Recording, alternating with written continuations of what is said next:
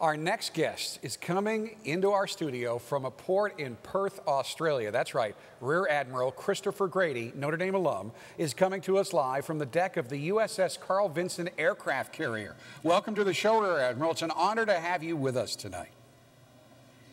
Thanks, Jack, and we're talking to you from the war room of the Carl Vinson. We just dropped the hook here in Perth after 6 months of delivering nearly 600,000 pounds of justice on the head of the evil that is ISIS. So we're really glad to be here with you after having served the nation admirably. Still got some work to do, but we're glad to be with you today. Well, and we are all thankful that you and your crew are out there defending American interests and fighting evil all around the world. Now, I know you are not the only domer on that huge aircraft carrier. You have some fellow domers with you, I understand? I do. I'm joined today by Lieutenant Kristen Ayala. Maybe you can see it here. She is a Navy industrial hygienist here serving the 5,300 sailors that are on board Carl Vinson. And I'm also here with Lieutenant Tom Fagan. Tom is a naval flight officer who flies the E-2C Hawkeye and did great work in that fight against ISIS that I just described. Now, Admiral, how did you end up at Notre Dame?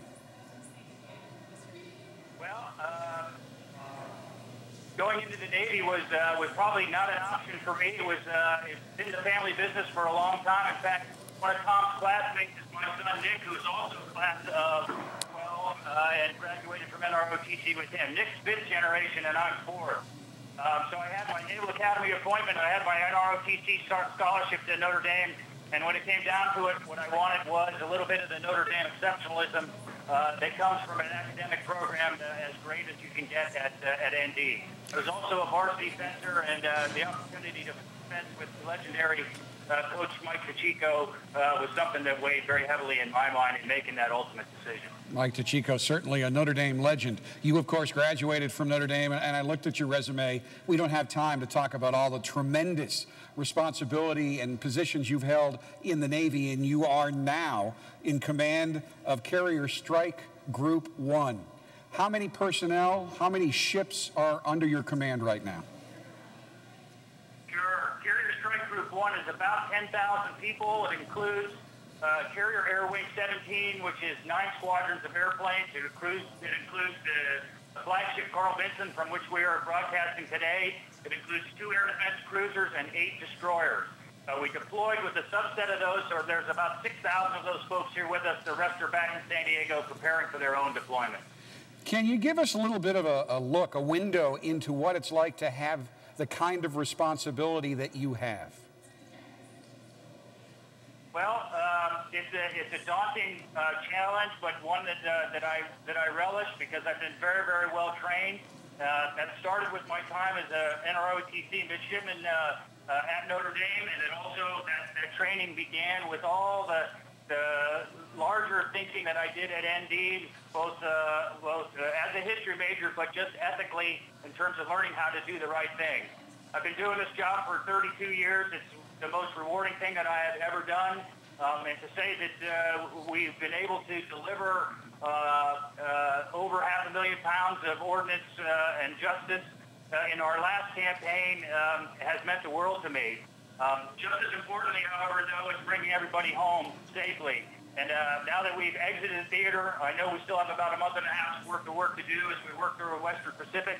But I'm delighted to say that the back pressure of bringing everybody home safely out of harm's way is one that I don't have to deal with anymore. Flying is a dangerous business. We've got a lot of flying left to do, but so there it is. Where is the home port for the Vinson?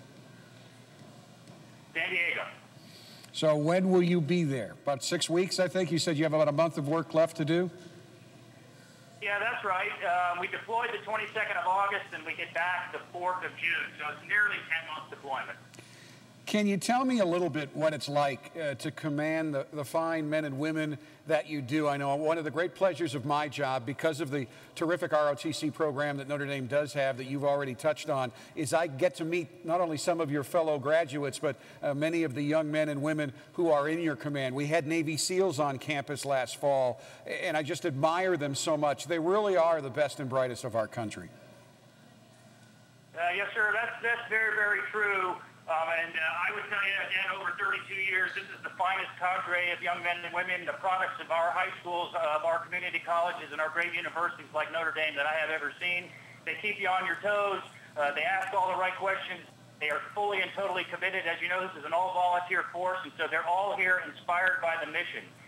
If I could, I would tell you that if you look at 100 graduating high school seniors in college and you take away those that have various issues, we're down to about 25% of those that we can recruit into the Navy, and those are the same folks that industry and college go after. So, again, it is the most highly trained, motivated, and dedicated group of individuals that I've worked with in my 32-year career. Admiral, as we wrap this up, I have to ask you, what is the week of the Notre Dame Navy football game like for you and your fellow Domers when you're serving on an aircraft carrier? Well, I would tell you that anybody who's worked for me or with me knows that Navy, Notre Dame football is an interesting time for my staff. I start worrying on Wednesday, and if we lose, I'm disconsolate till Tuesday. So they pray for the season to be over. Now, Navy is a special week. It's not as important to those of us here as Michigan was, but Navy is a special week because they're still clinging to the reality that perhaps they can compete with us on the field. And so we hear about it quite regularly, day in and day out, as we lead up to the game. It's an honor to play Navy, no doubt about it, and I'm glad that we continue to do that, but there is a lot of good-natured rivalry that goes on. My goal was to go my entire career without losing to Navy. Of course, that ended after some 24 years in 2007, but we started another streak, and I know that 9 times out of 10, we're going to beat Navy as long as there's no things like chop blocks and cut blocks and things like that, which we all complain about. I'm sure Coach Van Gorder's got all this figured out, though. I think he does. Admiral, thank you so much for the time. Thank you for what you do. And please let every member of your crew, Notre Dame grad or not, know how much everybody at Notre Dame appreciates what they do to protect America all around the world. We'll do that, and go Irish. Thank you, Admiral.